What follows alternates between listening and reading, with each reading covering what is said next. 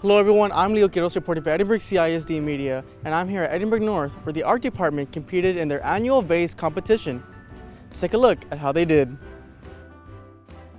So the VASE competition is an annual regional event that it takes place here in the Rio Grande Valley, and it usually draws thousands of students, art students from all throughout Region 1.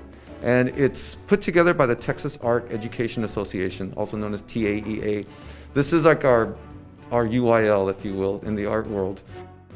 Edinburg North did pretty well. I think in all we brought home about 25 or 30 medals in all during the pandemic. And you have to understand that a lot of these students did not have the convenience and really luxury of and support of being able to work in the studio classroom.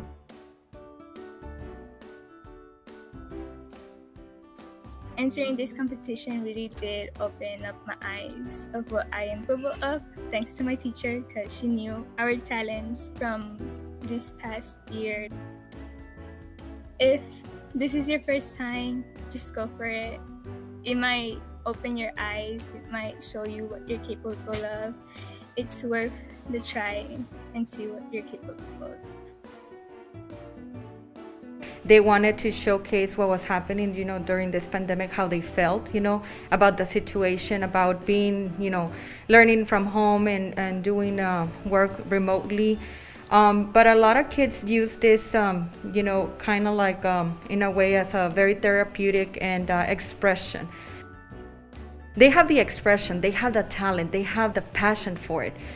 They just needed a little bit of a, guidance through it, and they did amazing. I feel very proud of all these kids that competed in VASE, and I just feel very proud of all of them.